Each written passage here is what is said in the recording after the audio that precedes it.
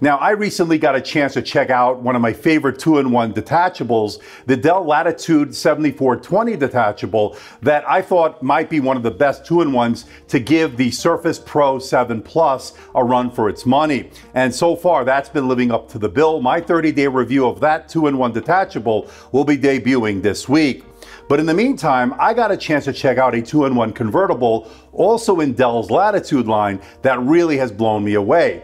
And that's the one we're going to take a look at today. It's the Dell Latitude 9420 2-in-1, a 2-in-1 convertible with a 16:10 aspect ratio in terms of the display, QHD plus resolution, absolutely gorgeous, pen support, running the 11th gen Tiger Lake processor. It's the Core i7-1185G7. You got 16 gigabytes of RAM in my review unit, but you can get it with up to 32 gigabytes of RAM.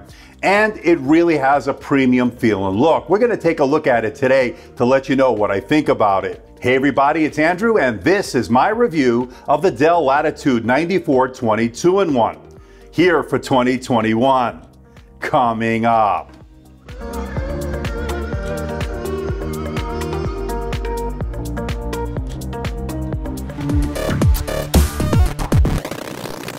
Now, as we take a look at the specs, in the interest of transparency and full disclosure, I'm not being paid by Dell. I'm not being sponsored by Dell. All the opinions you're about to hear are my own.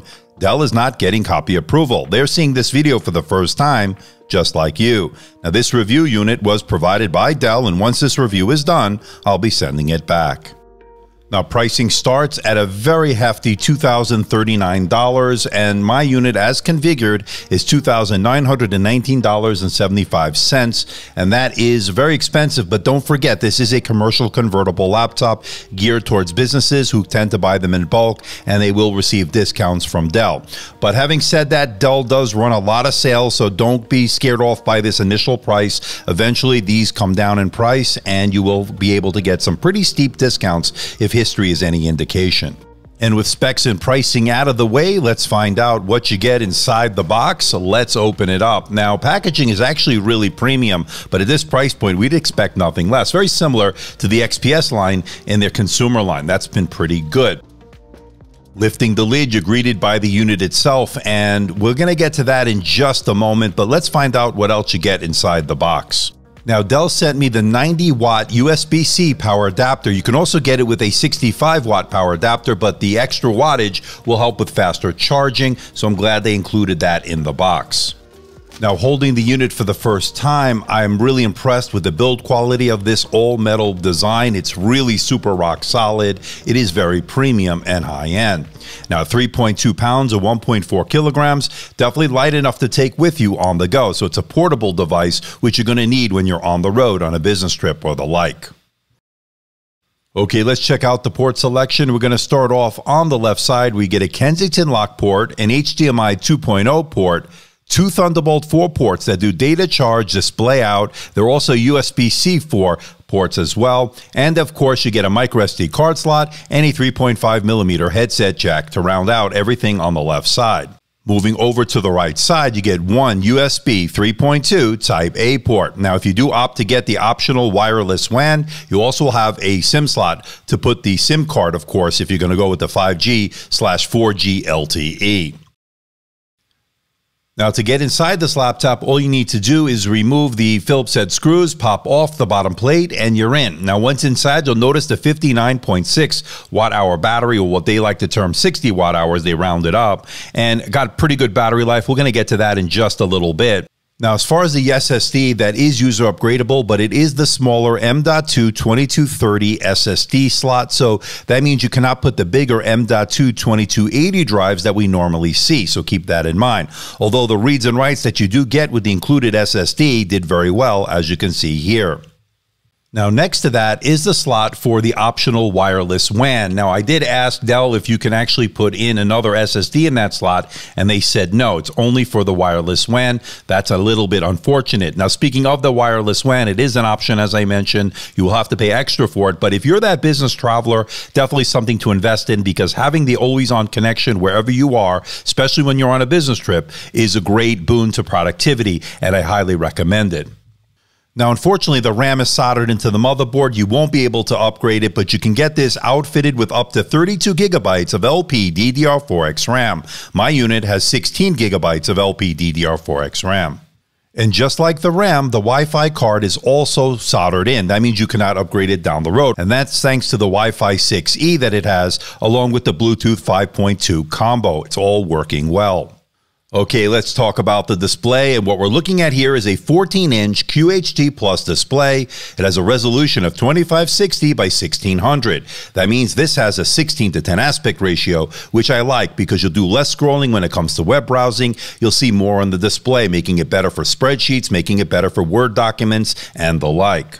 It has really deep blacks, good white points, excellent contrast, and it has a very low Delta E score of 1.13. That means this is a color-accurate display. It also covers the color gamut really well. 100% sRGB, 77% Adobe RGB, 79% of the DCI-P3 wide color gamut, and 72% NTSC. That means this is going to be a good choice for content creators to do Lightroom, Photoshop, and of course, video editing.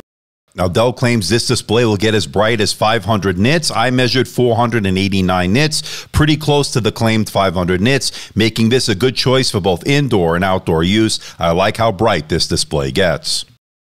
And I also like the aesthetic looks of this display with its really thin bezels, especially for a 2-in-1 convertible.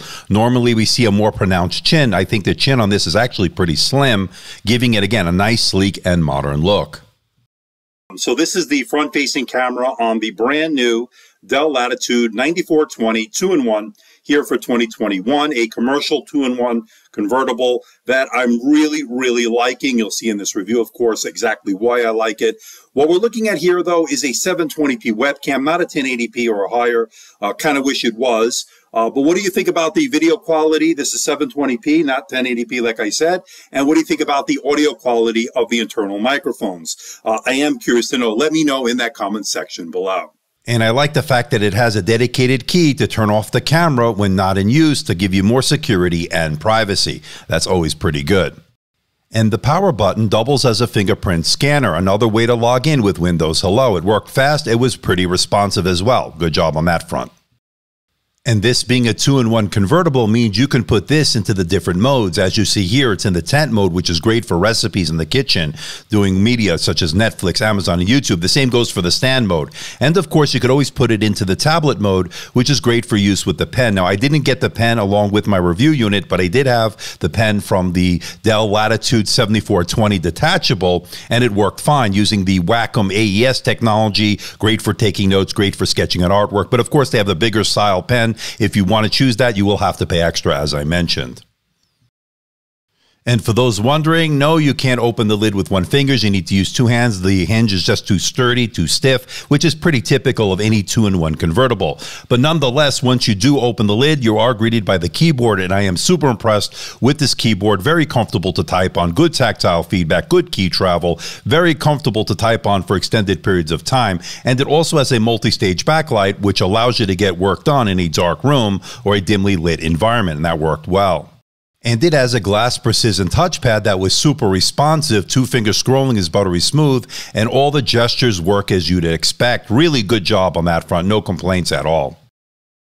The Latitude 9420 2-in-1 sports a 60-watt-hour battery, and it did 12 hours and 16 minutes on my continuous web surfing test over Wi-Fi at 150 nits. So you're looking at anywhere from 9 to 10 hours in real-world mixed usage, of course, which is actually pretty good. Now, this does have that low-powered display, and that certainly helps when it comes to battery life. But, of course, your mileage may vary depending on what you're doing with this laptop, so please keep that in mind. And Dell did supply us with the 90-watt power adapter, which took about 90 minutes to give you a full charge, and that's actually pretty good, nice and fast. Now, the review unit that Dell sent over has the Core i7-1185G7, which is, of course, an 11th gen processor from Intel. It's the Tiger Lake processor with the integrated Iris Xe graphics, along with 16 gigabytes of LPDDR4X RAM. And as you can see from the benchmarks, definitely very respectable numbers. You can definitely do a lot with this in terms of productivity, doing Microsoft Office, email, web browsing. It all worked fine. You could even do video editing. I would only do 1080p video editing since it doesn't have have a discrete GPU, but impressive numbers nonetheless with those Iris Xe graphics. And I was able to play games on this as well, as long as you lower the settings. I found that to be 1080p low settings to be the sweet spot. You can get playable frame rates on the more popular titles, Witcher 3, Dota 2 Reborn, GTA 5. You get my drift. Now this has a single fan for cooling, and when I ran the Prime 95 stress test, I noticed the CPU would turbo boost to 4 GHz for about 5 seconds and reach a core temperature of 100 degrees Celsius, and then it would drop down to anywhere between 1.8 and 3.1 GHz to maintain a cooler 73 degrees Celsius. So you will notice some thermal throttling under heavy load. But I didn't notice the surface temperatures getting overly hot, although you will notice on the bottom it got up to 48 degrees Celsius under heavy load, but nothing too outrageous. Now, one of the biggest surprises that I found with this laptop is just how good the audio is, and that's thanks to the 4 speakers that it has, the 2 top firing and 2 downward firing speakers to give you a really nice rich sound. I thought the volume was good, nice and loud, and it fills up the room rather nicely. It was good mids, and there was some bass. Actually, one of the better business-focused laptops when it comes to audio. I was super impressed with this. Okay, let's bring it all home. What do I think about the Dell Latitude 9420 2-in-1 here for 2021? And I gotta say, I am super impressed with this laptop. I like the fact that they did move to a 16:10 aspect ratio. I like that QHD plus resolution on that display. It was sharp, it was crisp, it was really great. Throw in a really comfortable keyboard and touchpad, very good battery life thanks to that low-powered display.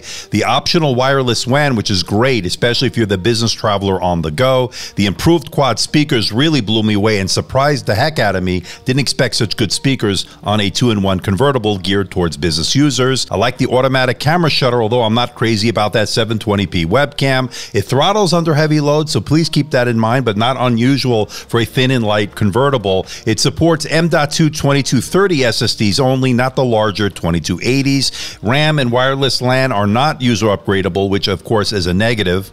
The other negative that I noticed that I didn't mention when we were looking at the keyboard is that there's no more dedicated page up and page down keys. You now have to use a function key to get that functionality. And you know what? This is expensive, although businesses won't blink an eye. When they're buying these things, they're looking for quality. They're looking for this to be the one that can be good for the job at hand. And they will get discounts from Dell since they do tend to buy these in bulk. So bear that in mind. Now, keep in mind, Dell does run a lot of sales as well. Now, I'm going to give this a really good score. It's a 94%, making this an excellent choice if you're in the market for a 2-in-1 business convertible that has optional 5G to take with you on the road. It's thin, it's light, it's everything that it needs to be, and I'm going to give this a definite recommend.